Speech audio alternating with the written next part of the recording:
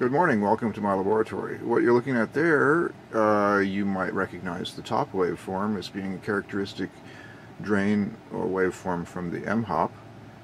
The bottom looks a little strange because this is the Rotorless version of the mile-high op-amp driver motor.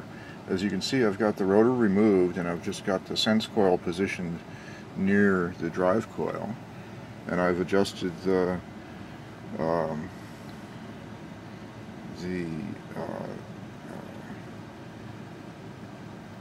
threshold potentiometer there appropriately, and we've got a current of 110 milliamps, 25.3 voltage input, and that's what the spike looks like. And we have the run neon glowing quite well, as you can also tell from the waveform there.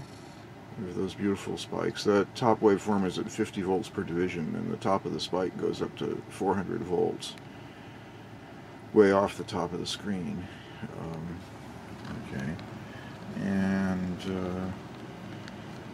just to show that the thing is doing whatever it was doing before, once again I have the little ring oscillator here, so we'll put this to the power takeoff terminal.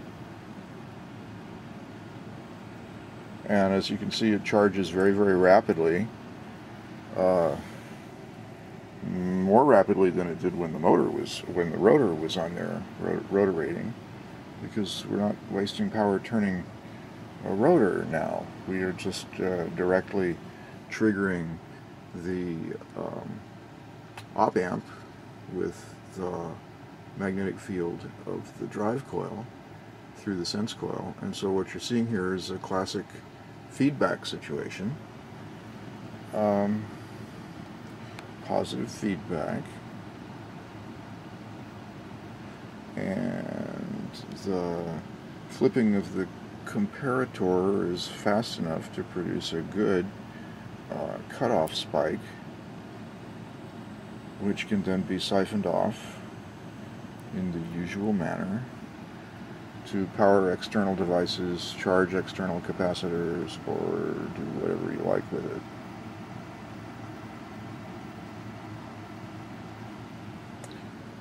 Alright, thank you for watching the Rotorless MHOP.